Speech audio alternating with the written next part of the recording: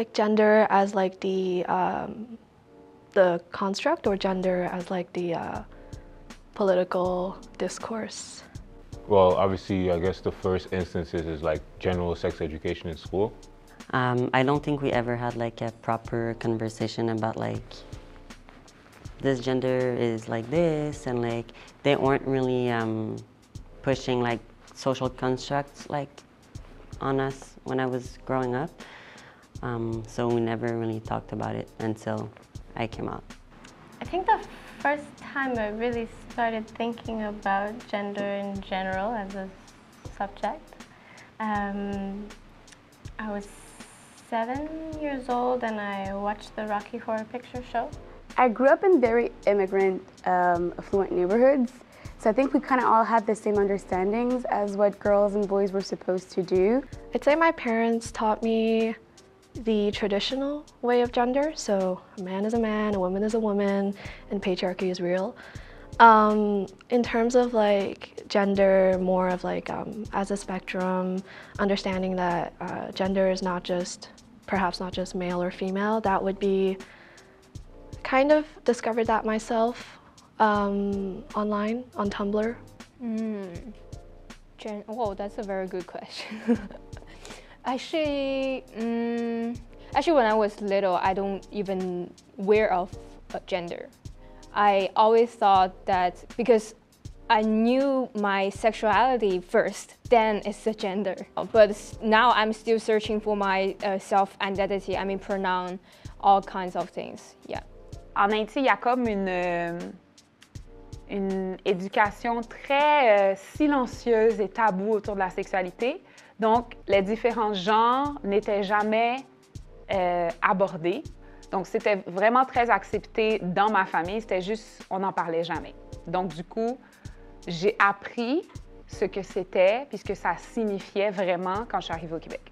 Okay, so I grew up in a really, really small town in a very conservative area in the US. So I think my first time hearing about just gender as a concept, besides just basically the same thing as like your sex biologically, it was almost like kind of scary. But I think once I sort of moved away from home at like 15 and then finally came to Montreal where things are a lot bigger, there's a lot more people from different backgrounds, where I started not only realizing how great it is to meet people and learn about their different experiences with gender, but I also started realizing my unique experiences and the way that I feel about myself and the way that I interact with my gender and my expression.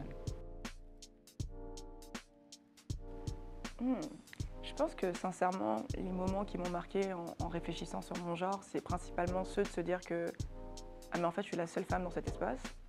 Oh, je suis dans un espace de travail où tu sais, il y a le regard masculin qui va te dire ah mais tu prends trop de place, ah mais et je suis quelqu'un d'assez ferme, et du coup il y a une espèce de cette gêne avec dans un espace de travail qui est majoritairement masculin, cette gêne à voir une femme qui prend les décisions ou qui dit les choses telles qu'elle les pense. Et du coup, je pense que je me suis rendu compte des fois dans des espaces que j'occupais, des espaces importants, mais j'étais là, mais je suis toute seule.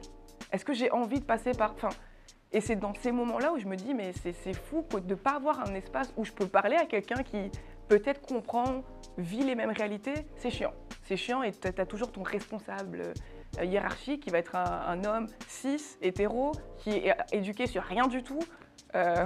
Ouais, dans le cas du travail, c'est vraiment... Des fois, c'est lourd. Ouais.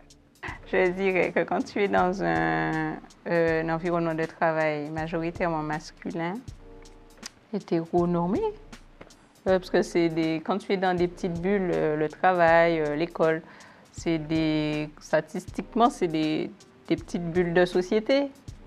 Donc ça va copier la diversité dans ta classe ou dans ton travail. Statistiquement, ça va éventuellement ressembler à aux statistiques de diversité dans le monde entier, tu vois ce que je veux dire? Donc, je pense des fois que, éventuellement au travail, quand tu es exposé à des environnements toxiques, où le mansplaining est roi, tu fais semblant pendant toute la journée que Il faut que tu acceptes qu'on t'explique ton travail. Et aussi dans les milieux de travail, hein, parce qu'il y a beaucoup de discrimination. Moi, j'ai travaillé à l'hôpital, et dans l'hôpital, c'est très discriminatoire, et surtout avec les filles. C'est toujours plus les filles que les garçons. On dirait qu'il y a comme une barrière qui ne laisse pas être acceptée plus que quelque chose que vous faites, que si vous tenez avec une amie ou un collègue de travail plus longtemps, hein, c'est parce qu'elle est allée faire. C'est toujours comme ça. Mais dans le travail, avait des personnes différentes, mais c'était travailler comme nous. Fait que, à moi, ça me fait rien. Mais est-ce qu'il y avait des discussions des fois? Oui, non, il y avait des discussions parce qu'il y a des personnes qui c'était très méchant. La façon de parler, n'importe quel conflit il y avait, les noms qu'il les donnait, la façon qu'il les traitait, c'était pas très sympathique. Des fois, je voyais beaucoup de monde qui pleurait à cause de ça. Ouais. Et les chefs acceptaient aussi, parce que sinon, ça avait coupé ça. What defines me most? I think as I grew, maybe what defined me changed a bit, depending on where I was in my life. When I was a kid, culture.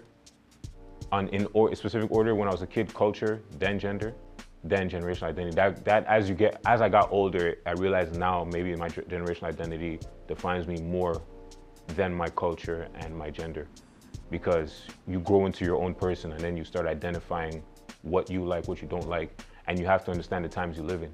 It's impossible to grow and not understand the times you live in. The generation that I'm a part of, that we're a part of, is the first generation living through what we went through, where the manual that our parents had on life is completely expired. And so we can't even follow our parents' manual on life. We can't even follow their advice to a certain extent the way they could follow their own parents, because things were still very similar. So we're learning on the fly. Ever since we were born, we've been learning on the fly. We're the era where everything has always been a transition. We've never known the same thing for more than 5 years. I'd say at this moment it'd be cultural identity, in the sense of I am proud of being an Asian woman, versus in the past I wasn't, and I can learn to love my face and my different features that are not Caucasian. So yeah, so right now, that's what matters to me most. Qu'est-ce qui me définit davantage? Est-ce que c'est mon genre? Est-ce que c'est ma culture? Ou est-ce que c'est mon âge? Sincèrement, je dirais que... Après ça, c'est ma posture en tant qu'afroféministe. Ma posture est entièrement, totalement intersectionnelle. Je ne suis pas juste femme, je suis une femme noire, et pour moi, je ne peux pas enlever mon identité de personne noire. Quand on me voit dans la rue, on m'identifie immédiatement, donc socialement. Generational identity, yeah. I would go with that one, for sure. Do I have to explain why? I would go with that one just because I feel like we're in it together. I feel like a big community, family almost, chosen, there's a lot of chosen family, we hear that word a lot, especially in the queer community, but I feel like it's more present, and it makes the difference. A lot. I think in China or Eastern Asian culture is always very stereotypical. So it's very heterosexual. There's patriarchy. So if you are a woman, you cook, you take care of the family, you have all the childbearing responsibilities, and then the man is the breadwinner. And actually, both our families is this structure. Yeah, but culture definitely. I still remember when I was young, when I was really little, women and men actually eat in different tables. And when I grew up, I realized, okay, they're actually, differentiating, and it's always women who are busy at the kitchen, men, they just, play cards, smoke, and, discuss whatever, but women are always the workers of the family, and they take so much responsibility that I feel it's really unjust. Yeah, but culture definitely had a huge influence, but I think we're rebels at some level, and I think our generation is slowly changing the culture also. It has, in terms of whether or not women get to enjoy themselves. So I didn't see happy women growing up, and I kind of figured, okay, that's just the way it is. You are sacrificial. Okay, you have to be sacrificial, you have to find joy through other people's joy. Mais donc c'est ça, le fait que, ben, moi je me souviens, quand j'étais plus jeune, j'ai entendu ma grand-mère raconter des histoires de, par exemple, je sais pas, dans une école, il y avait une enfant qui savait que l'enfant était lesbienne, je sais pas pourquoi, et qu'en fait, le conseil de ma mamie, c'était comme de ne pas me laisser approcher de la personne. Tu vois ce que je veux dire? Donc, il y a quand même des choses comme ça qui te marquent. Moi, j'étais enfant quand elle a dit ça. Et je m'en souviens aujourd'hui. Et ça fait partie de tout ce qui va... C'est un commentaire, hein, mais tous ces petits trucs-là qui se passent dans ta famille, ça fait partie de tout ce qui va construire les tabous en toi-même. All of my family is very Catholic. My dad's side is Acadian and my mom's side is Lebanese. And so there was definitely a huge religious aspect that played a role in how I saw gender growing up. And so it definitely instilled in my head that there's a binary there, that, you know, you're male or you're female, and you don't stray away from that. Oof. Coming from a very traditional, like, Chinese background, parents are homophobic, traditional. So kind of going back to before, I'd say it's given me an example of what not to think and of what not to be. I don't know, I think it just showed me that I should be better than that. And that, you know, like, why be closed-minded and hurt people? You know, it literally costs you nothing to just accept people as who they are and, you know, be open-minded, so. When I was young, let's say my education, the fact that we never mentioned it, it never played a role in me having barriers to be open-minded about subjects around gender. However, in my culture, it's not only silenced, it's violently silenced. All LGBTQ2+ community, for me, in Haiti, have been ostracized for years. And it's not only, as I said, silenced, but violently silenced, where there were hate crimes, and there are still a lot of hate crimes.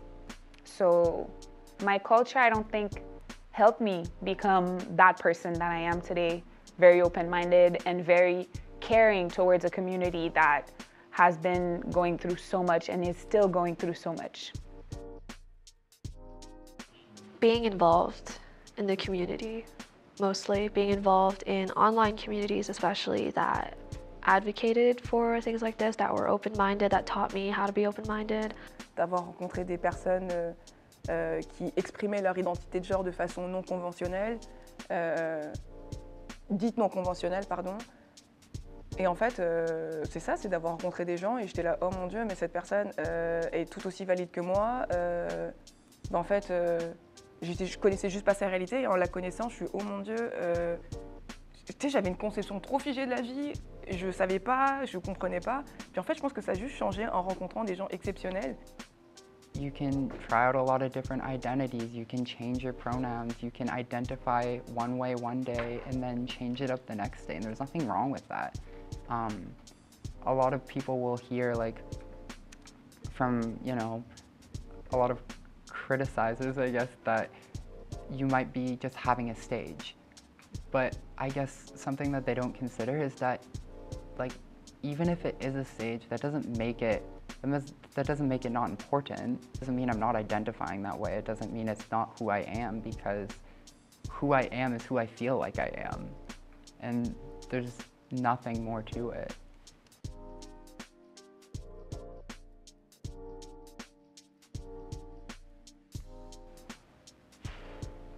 I probably would have relaxed on the gay jokes when I was a kid. It's not like I mean, we're all kids and we're all, you know, influenced by more or less a lot of the same things. So obviously if I know now when I was a kid, maybe not have used a certain insult on a certain person, because maybe they were actually living through something.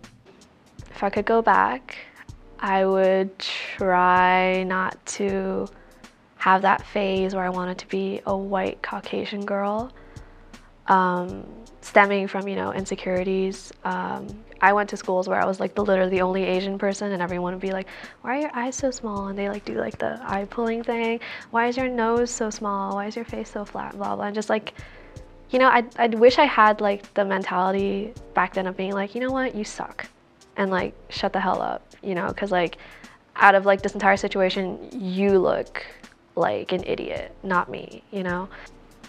I would say just like learning to be like confident in who I am would have made like, well, makes a difference in just expressing myself, and don't really like compare myself to others. So I think that really young me, before a lot of sort of biases were sort of implanted in me from the environment I was in, I think a really young me would think that I'm super cool, because I feel like I do what I want. I can embrace a lot of different parts of me and not see it as conflicting. I can have a lot of different identities, a lot of different aspects to my expression. And I think that young me, I just wanted to be artistic. I wanted to experiment with my clothes. I wanted to, you know, I just wanted to sort of build myself up the way I wanted without having anyone else sort of looking in on it and judging. If in the back, I think I will be more tough. I actually just learned how to swim this summer, because I have very traumatized experience when I was little. Someone asked me to leave because because they think that I am a boy, and they want me to prove that you are a girl. You know, it's very shame on you. But if I back to before, I was like, yeah, I'm a 老娘就是 sorry, I mean, it's hard, very more tough, and more 坚持怎么说 You will insist. Insist more, for, yeah. Insist of myself. I am a girl. Like I don't care as what who you are, as who I am. So, yeah. I'll be very honest with you. I don't feel, at least right now, that I'm at the level where I can even conceptualize educating people, because there's still a lot of information that I don't have. I don't know if I'm ready to be exposed to certain reality, certain information at the speed that it may come. I'm trying to take everything in stride and add it gradually, add it to my bank of knowledge, whatever, and then I adjust accordingly. But I'm gonna continue learning as I go, and I'm gonna just try not to get in people's way. Yeah, when I speak, make sure, at least when I speak, it has value in it, and make sure when I listen that I actually listen to assess and understand. Je pense que ça va vraiment être... tu sais, mettons, si j'ai des enfants, je pense que ça va vraiment être là, dans le fond. Je pense que chacun, quand il y a des enfants ou quoi que ce soit, partage un peu sa culture, tu sais. Comme, mettons, si tu as des parents fermés, ben, puis tes parents, ils t'ouvrent jamais sur ça, ben, c'est sûr que quand tu vas être petit, tu vas être resté fermé, puis tu vas croire qu'est-ce que tes parents te disent. Mais je pense que moi, en tant que rôle de femme, si un jour j'ai des enfants, ben, c'est vraiment d'éduquer mes enfants, puis d'utiliser les bons mots, les bons termes, puis aussi utiliser, avoir une vision plus ouverte, tu sais, que tout le monde est différent. Mais je pense que c'est pas mal ça. Ouais. Je pense aussi que à travers tous les films que je fais, il y a cette intention de placer certaines personnes à certains moments, à certains endroits, en face de certaines personnes, dans certaines discussions, où il y a une déconstruction de tout ce qu'on a appris autour de la sexualité, autour de notre identité, de pourquoi on l'a construit comme ça, puis comment on peut aller vers une certaine évolution, tout en prenant un peu de chacun de ces apprentissages. Donc, je réponds de manière concise à travers mes films et à travers mon projet de vie. Voilà. Sometimes when I try to have these conversations with my mother or my father, I don't want to upset them, but I don't want them to upset another person either. So I try as much as I can to break little stereotypes little by little even if I met with like years and years of resistance, then I just don't want someone to feel like they're not loved. For sure, it like puts a weight on your shoulders that other members of like my family don't have or like didn't have that I know of. But yeah, just have to remind yourself that it's for a reason and that you're doing it for all the generations to come. All I can do with someone else to try and show them my identity, my culture, is be authentic. There's still a long way to go. There's still a lot of people who aren't accepting of other people for kind of no reason, but it's a slow change, and it's one that no person, no matter how, I don't know, civic-minded you are, no matter how much you want to change the world, no one person is going to be able to do that.